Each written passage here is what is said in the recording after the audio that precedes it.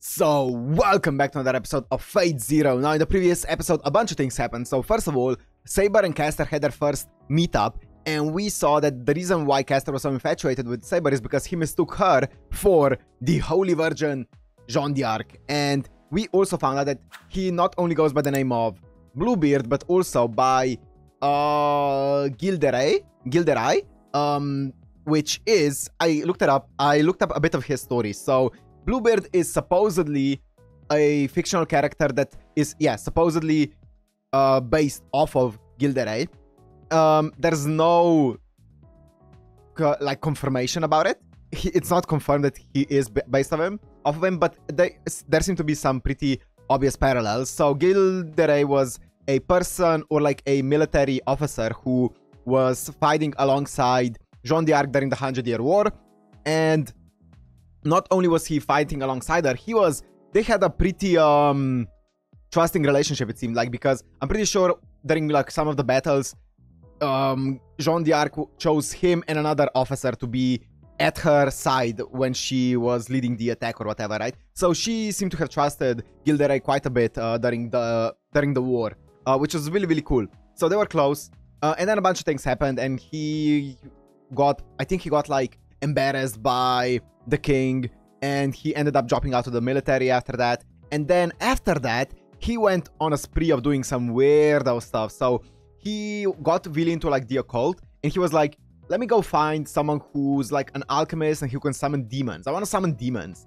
And so he found, or like someone that he knew, he got someone to fetch him someone who could summon demons. And so they found someone, they brought it to him. He was like, okay, summon some demons for me. And he failed 3 times, obviously. And then he was like, yeah, the reason it's failing is because we actually need some body parts of some children. And so Gilderay was like, bet, I'm gonna get some. So he went out to the store and he got some children body parts. And they tried again, and guess what? They failed. Surprise. But yeah, that's how it started. And basically, he ended up, there was a rumor that the children there are children around them who they're kept disappearing, and eventually he ended up being the one convicted of killing over 140 children, which is sickening, absolutely sickening. But let me preface that there were many historians after it, like centuries after that, that ended up speculating that actually Gilderay did never committed those crimes, and they were very skeptical of it and saying that that was just a setup that was either politically or religiously motivated. So they set him up. Quite possible. But either way, it's really, really fascinating, that story. And he ended up, of course, getting I think he ended up getting burnt, did he? At the cross? I think so. Which makes sense if those were the crimes that he was charged with. But that's really, really interesting. So he went from fighting shoulder by shoulder with Jeanne d'Arc to basically going absolutely crazy off the rails and becoming a sociopath, if that is, or just a serial killer, if that story is to be believed, right? Which, such an interesting story. But yeah, either way, that's all I wanted to talk about because I find those stories really fascinating. And let's see. Oh yeah, we had a bunch of things happening in the previous episode. Like, of course, Hiritsugu ended up blowing up the hotel that Kei was staying in. So, but he ended up, I think he is still alive, obviously. At least that would be my presumption. I would guess that he's still alive. It seems too easy. And then the main thing is we ended up seeing Kirei and Lancer Archer having like a pretty deep conversation about what does Kirei want to achieve with this. And I'm fairly certain that Kirei is going to find some kind of motivation in this war that's going to end up changing his stance in this entire war. So I think it's going to be really interesting seeing how that happens. But either way, let's just go into the episode because I've been yapping for long enough. So if you want to watch this uncut and unblurred, it's going to be on my Patreon, which is down in the description. And without further ado, let's go into Fate Zero, episode 7. Also, what happened with Maya? Oh, is this the hotel?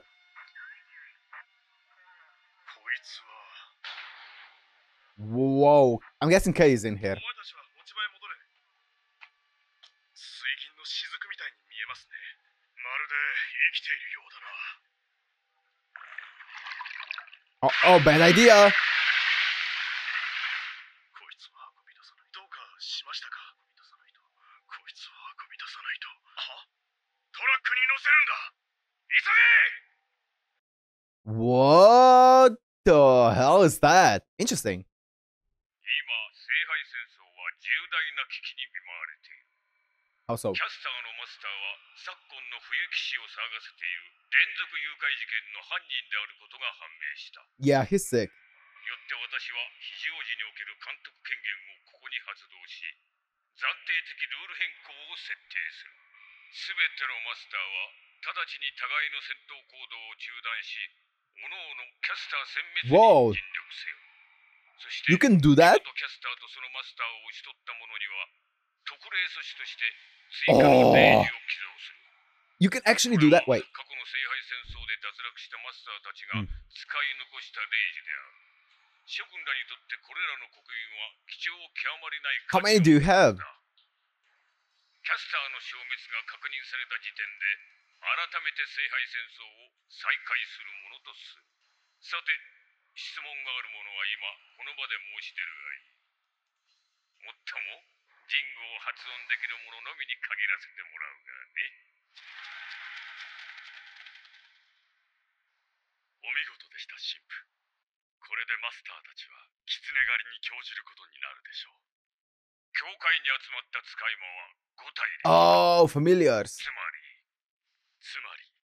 生死不明であったロード・エルメロイも生きているという。 Professor. いかにも。いかにも。そしてレイジという報奨であれば、すでに一角を消費しているロード・エルメロイはもちろん、他のマスターたちも動かざるを得ないでしょう。他者が追加レイジを手に入れないよう、そして自らが追加レイジを独占できるように。しかし、それだけにレイジを手に入れたマスターには大きなアドバンテージがもたらされるでしょう。無論それは I 好 guess. ましくない。他の猟犬たちに追い詰められ、衰弱しきったキャスターにと。 So isn't going or getting along with your servant like a huge advantage in this battle? Isn't like having Saber, let's say, who gets along with Kiritsugu, at least on the surface, isn't that a huge advantage? Because it saves, I feel like it would save you so many command spells. Because I feel like if your ideologist kinda even caster with the Ryusuke or whatever, I feel like they have an advantage because he wouldn't need to use the command spell as much because they just kinda are on a similar wavelength, right? I feel like that would be a great advantage to at least try to get along with your servant, right? It feels like it. 目を指すのはやはりアーチャーでなければなりますまい。こちらはマッケンジー様のお宅でよろしいでしょうか？ Is that a rider? それはここの家主のせいでそういない。The student. 制服王イスカンダルさんいらっしゃいますか？世のことだが。はい、そうでしたか。ここに受け取りのサインをお願いします。署名か。よろしい。 Also, 確かに受け取ったぞ。毎度ありがとうございました。 are we to just ignore the fact that they all speak Japanese? We are, right? Yeah. この胸板に世界全土 Admirable. 実に小気味よい。どうしたんだその格好。 He's so 荷 cool. 物が届いたんでな。お前外へ出たのか？じゃあ、通信販売とやらを Ordering by post. お前、2階から出るなって言ったろ。家主も外出中、貴様も使い魔にかまけているとなれば、世が代わりに出るしかなかろう。仕方ないだろ。聖堂教会からの呼び出しなんて異例なんだから。まあいいではないか。昨夜のセイバーを見てな。世もひらめいたのだ。東大風の衣装を着れば、実体化したまま街を出歩いたって文句はない。Bro, you're gonna draw so much attention. 外に出る前にズボンくらい履け。キャハンか。 Leggings. そういえばこの国では皆が履いておったな。ありゃ必須か。必要不可欠だ。先に断っておくが、僕はお前のために町まで出向いて特大ズボンを買ってくるなんてことは絶対しないからな。なんだと？坊主。貴様、世の波動に異を唱えると申すか。波動とお前のズボンとは一体合切、金輪際、全くもって関係ない。外を遊び歩く三段なんとする前に、敵のサーバントの一人でも撃ち I 取 will って like みな。 this though. そしたらズボンでも何でも買ってやる。なるほど。はい、わかった。とりあえず敵の見印を上げさえすれば、その時は世にズボンを履かすと誓うわけだな。お前、そんなに現代の格好で外を出歩きたいのか。気象のやつめがやっておったのだ。世も王として遅れるわけにはいかん。この服の柄は気に入った。覇者の装束にふさわしい。キャスターの居所を It's so tacky. なきゃいけないってのに、何やってんだよ。円蔵山には竜道寺を起点として強力な結界が張られている。そのせいでサーバントのような自然霊以外の存在は参道からしか知 I wonder how powerful the command spell actually is. Because what I mean by that is, I wonder if, let's say you give him an like impossible task to your servant. Will the command spell just not work in that case, and will it consume it, or will the servant just try to do that impossible task until the end of time, until you cancel it? So let's say you say, or not even an impossible, but like a very ambiguous task. Let's say you just tell him, kill Caster, go and kill Caster. So will he be forced to search for Caster until he finds him and eventually kills him, or until Caster gets killed by someone else, or will it not work because there's not enough information? I don't know. Maybe we'll find out.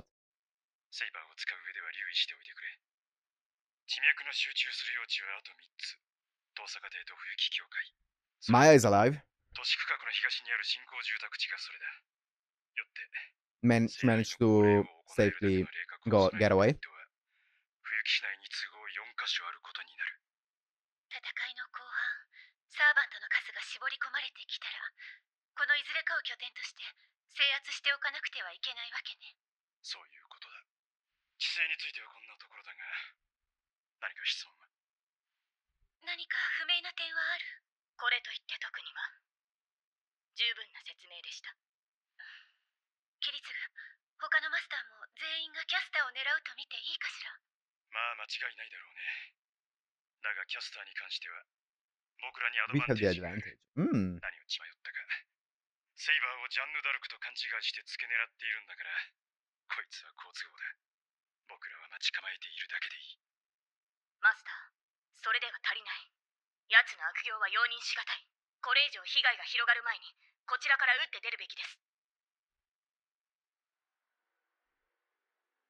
アイリー、この森の結界の術式はもう把握できたかい？ええ、大丈夫。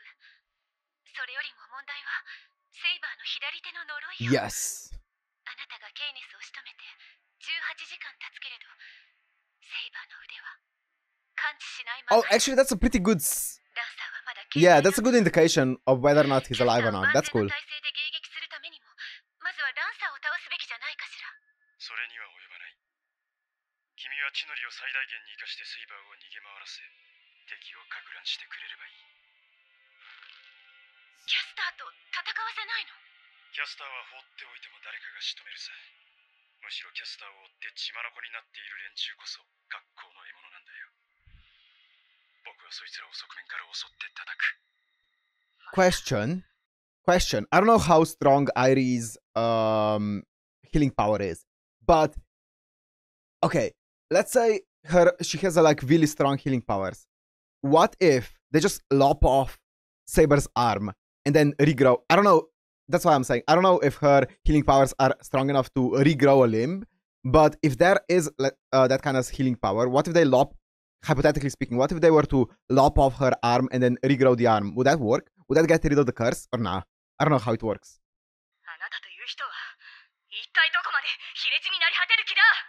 あなたは英霊を侮辱して、That's not good. 戦いを私に委ねてくれない。あなたは自身のサーバントである私を信用できないというのか。キャスター以外とは休戦のはずでしょ。構わないよ。今回の監督役はどうにも信用できない。何せそ知らぬ顔でアサシンのマスターをかくまっているやつだ。遠坂とも来るかもしれない。疑ってかかった方がいいだろう。True. それじゃ解散としよう。I don't like this. I feel like they're losing their advantage of getting along with the servant. Because I feel like that's a huge advantage. Because it saves you so many command spells. もし僕が今ここで何もかも放り投げて逃げ出すと決めたら、アイリー、君は一緒に来てくれるか？ I don't know how to feel about Kiritsugu. 後ろにいるあの子はどうするの？戻って連れ出す。邪魔する奴は殺す。それから先は、僕は僕の全てを君とイリアのためだけに費やす。You... 逃げられるの？ I don't like the way you say this. 今ならばまだ。嘘。それは嘘よ。あなたは決して逃げられない。聖杯を捨てた自分を、世界を救えなかった自分を、あなたは決して許せない。きっとあなた自身が最初で最後の断罪者としてエミやキリツグを殺してしまう。怖いんだ。奴が琴美に綺麗が僕を狙っている。マイヤに聞いた。奴は僕を連れ餌としてケーネスを張っていた。行動を読まれていた。Oh, that's why he was there. して戦うのに、イリアを残したままなのに、一番危険な奴がもう僕に狙いを定めている。決して会いたくなかったあいつが。あなた一人を戦わせはしない。私が守る。セイバーが守る。それにマイヤさんもいる。キリツグ。敵襲か。マイヤが立つ前で幸いだった。今なら総出で迎撃できる。Okay, first of all, before we get into this attack, this would be such a goated scene, and I would love Kiritsugu so much more if the thing with Maya didn't happen in the hotel room. If he didn't have like something going on there, I would love Kiritsugu in this moment. I would be like, yo, you pop off, King. But I feel so weird about that. And also, does Irene know about what's happening between them? The way she said, and you also have Maya. I don't know if she meant it just like, you have, like, she's reliable and you can rely on her, or if she actually knows there's more happening with her and him. But I don't know. I don't know how to feel about Kiritsugu.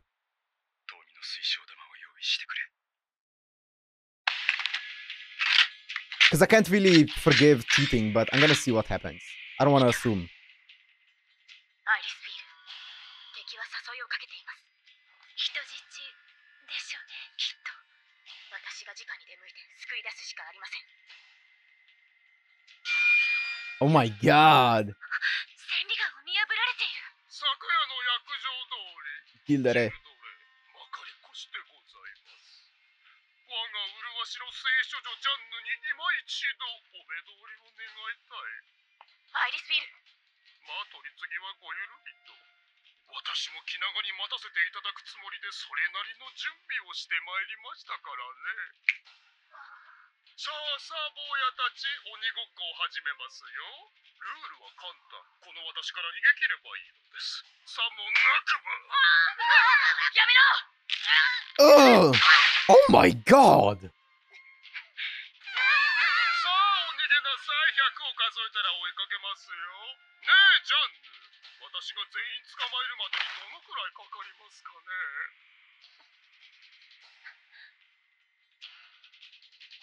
セイバー、キャスターを倒して。はい。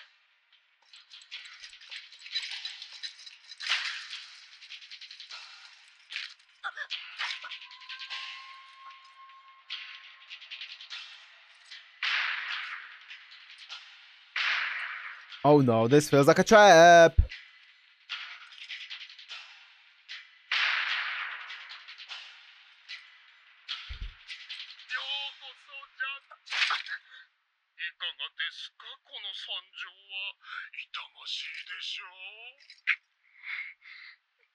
私が憎いですか？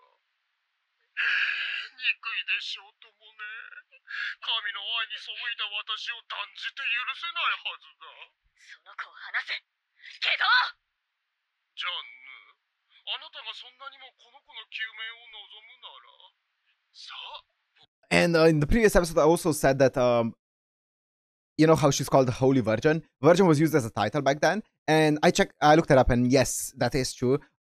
Virgin was like she was Jean was referred to as a Holy Virgin, and Virgin being the title, which meant like a blessed, like a sage when it comes to like a religious term, right? Someone who's like on a higher plane when it comes to like spirituality. In the like the Orthodox and the Christian church, it kind of meant like someone who's like blessed and stuff like that. That's what the title Virgin meant. Also, it meant literally a virgin as well. Yes.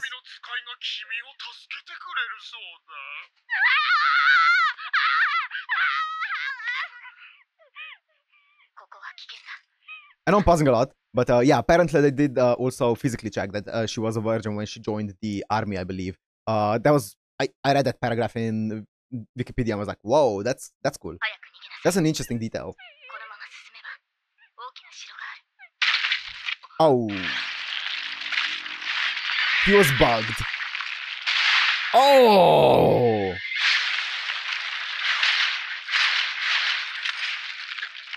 Oh, that's disgusting.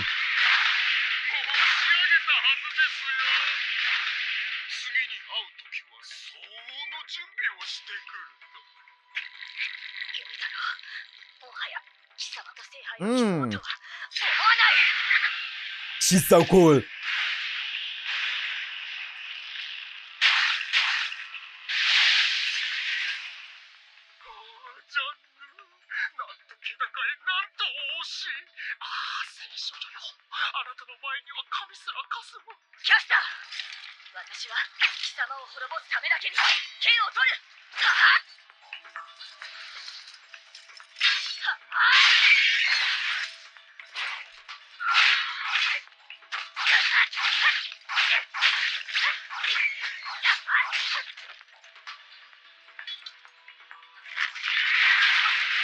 I'm really interested in seeing what her noble phantasm actually is, because I'm guessing it's Excalibur, but I wonder what exactly it means. That's gonna be cool.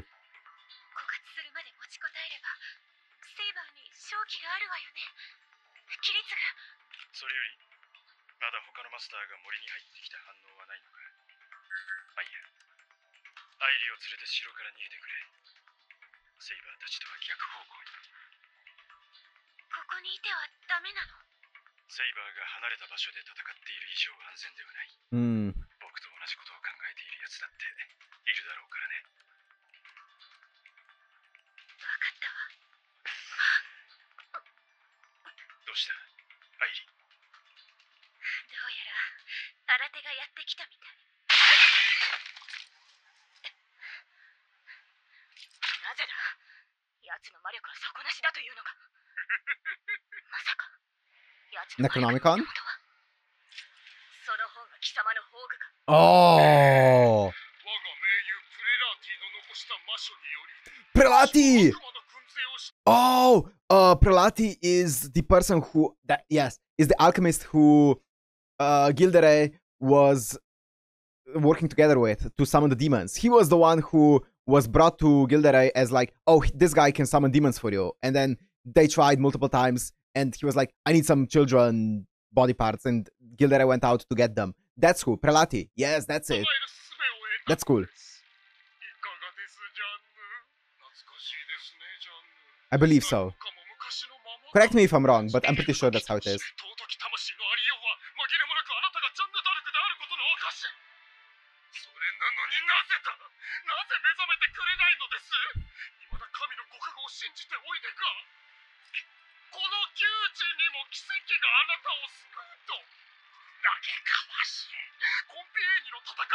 Oh shit.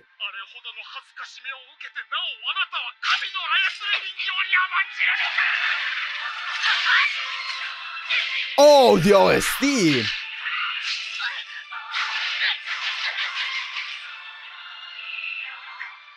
So cool. Is it Yuki Kajira? I think so. Lancer!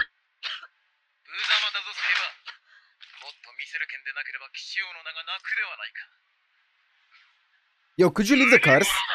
Say Lancer, please. please? それはこちらのセリフだ。けど、セイバーの支給は我が槍の勇を。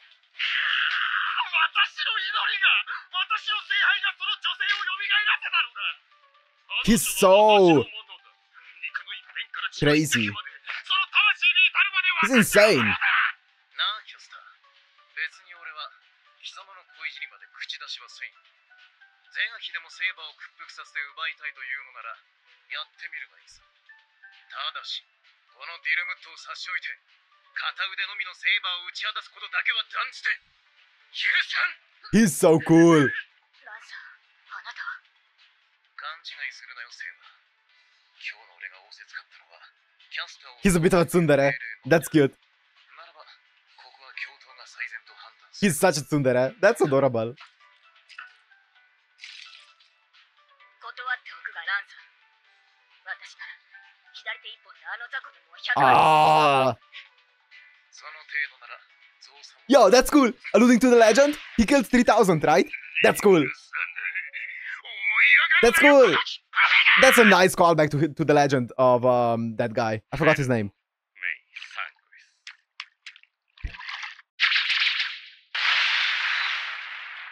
Ah, Kiritsugu knew. Kiritsugu knew that this was gonna happen. アインツベルンの魔術師よ、求める聖杯に命と誇りをとしていざ尋常に立ち会うがいい。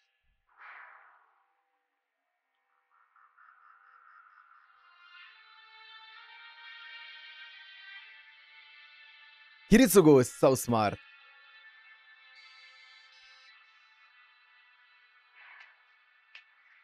I kind of like this guy. Feels like he's an asshole just for the sake of being an asshole. I kind of respect that. I respect how much of a hater he is. That's cool. ここまで落ちたかアインツベル。よろしい。ならばこれは決闘ではなく懲罰だ。 He has like Gaara's ultimate defense or whatever it is. That's cool.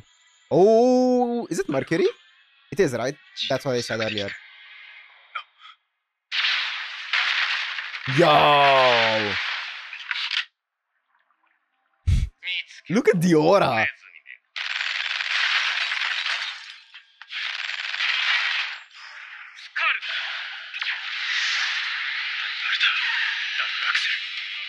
Whoa! Shadow step. 自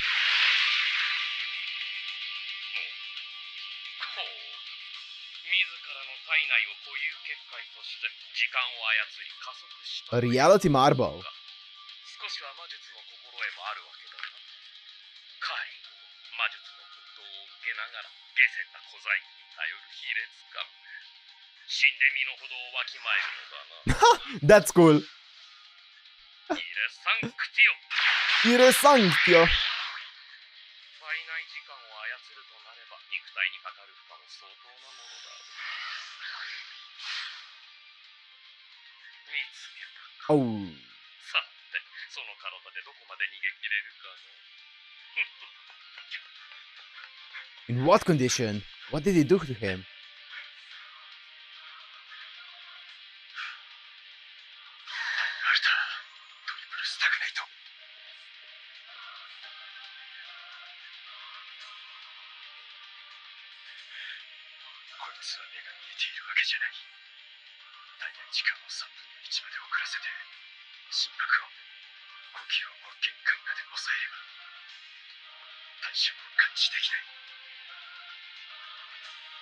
That's cool.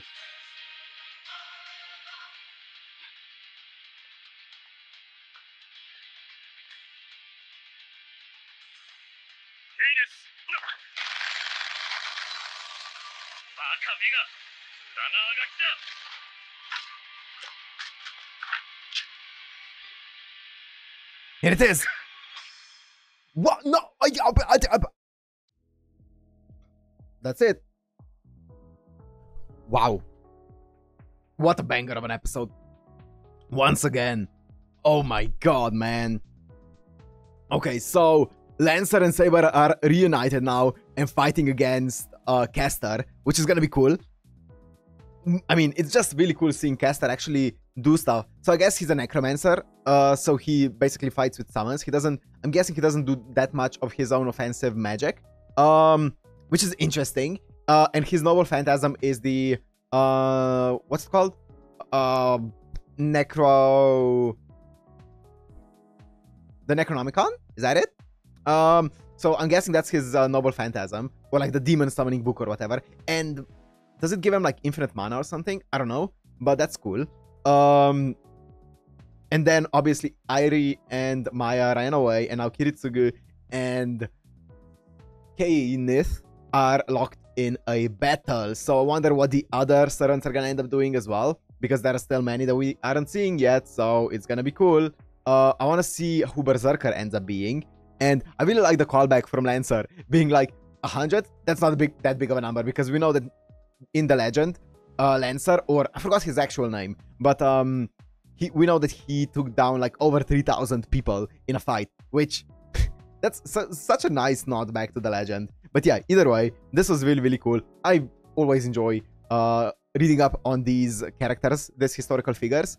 I feel like it's so interesting, you know, just knowing about these guys. And every time that I end an episode of this and I can go on Wikipedia and check out some facts about these characters is actually so much fun. So I feel like this is gonna be so cool. So I want to see how this ends up going from here on out, but I'm gonna end this one here. Hope you guys enjoyed. If you did, make sure to like, comment, subscribe, and I'll see you in the next one. Peace.